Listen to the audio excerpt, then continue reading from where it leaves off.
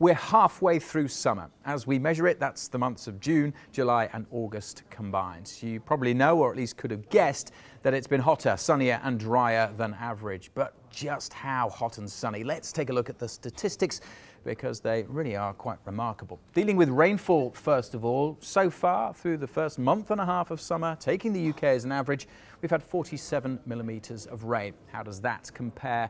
Well, take a look at 1995, which is the driest summer on record, and over the whole 3 months, well, then we recorded 103 millimetres. So, if weather patterns remain similar, well, we could be challenging some records in terms of how dry this summer is.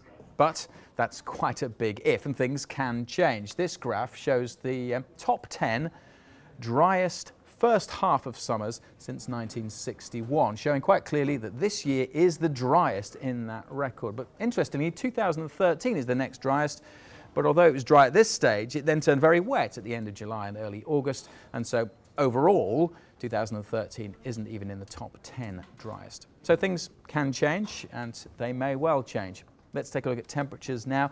Well, again, it's been quite remarkable. If we take 2018 so far, the average maximum temperature, 20.9 degrees Celsius. Compare that with the famous summer of 1976, where the average across the 3 months for the maximum was just 0.1 degree higher. So again, if weather patterns remain similar, well, we could be pushing records, as we could be for sunshine amounts. Again, 76, that famous summer, was the sunniest on record, 669 hours across the 3 months. So far, we're only halfway through, but we have recorded, well over 300 hours worth. Now, sunshine's a little bit different because through the second half of summer, the days are getting shorter, so there aren't as many sunshine hours available. And of course, weather patterns could change.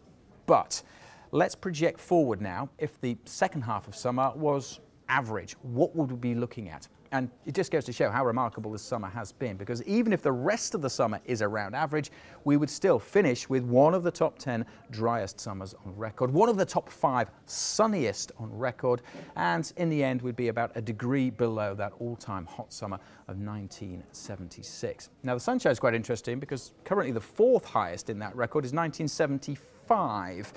And that's quite important when we think about 1976, the images of the drought and the standpipes in the street. But that summer followed a sunny previous summer and a dry winter. So this summer, although drier so far, doesn't really compare. And things have changed quite dramatically. Having said that, we should always be looking to conserve water. And with temperatures set to rise this weekend, there's no sign of this remarkable summer coming to an end.